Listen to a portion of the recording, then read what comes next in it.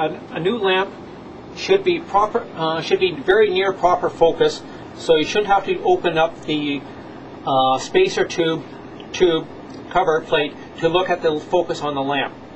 However, every arc lamp is slightly different, and you may want to check the focus of the lamp. Good way to do it is to maximize the signal on your monitor by looking at some fluorescent signal. Another way to do it is remove the lid of the monochromer or delta round 5, as the case may be. The light path here, this is an elliptical reflector, so one focus is at the arc of the arc lamp, and the other focus is at the slit housing, at the micrometer slit here. The lamp focuses on here and then diverges through here and fills the entrance focusing mirror here, and that is focused to a collimated beam that forms a collimated beam over to the grating here, and then the colors are dispersed, and each dispersed color is collimated over to the exit focusing mirror, and then each color is focused down to a narrow line at the exit micrometer slit. It reflects off this mirror as well to get to the exit micrometer slit.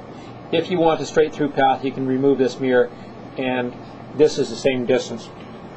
Make sure that the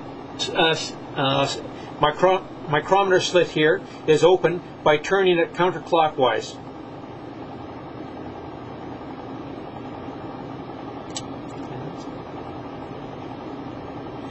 And turn it counterclockwise 2.5 full turns to get it fully open, or more.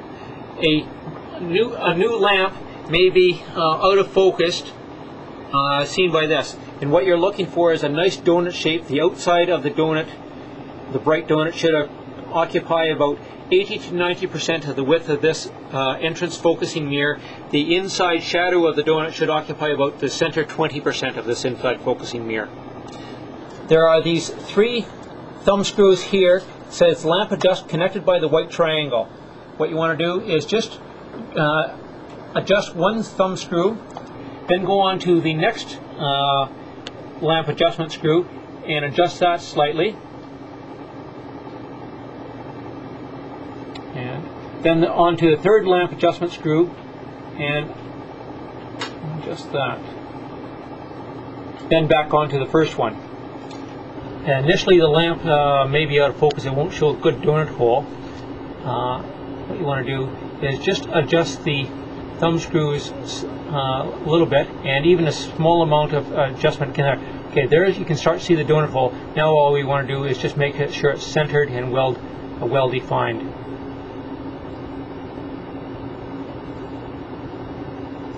The light output here on this white surface goes through the whole spectrum as I turn the counter dial on the monochrometer from violet at 400 to blue, starting to be bluish at 430 through 470, starting to get a green tinge at around 470, very green at 500, and getting to be yellow at 530, yellowish green, very yellow at 560, orange at 580, very orange at 590, starting to get a red tinge at 600, and very red above 600, and starts to disappear at 650, 660 nanometers due to the response of the eye. And that is the range.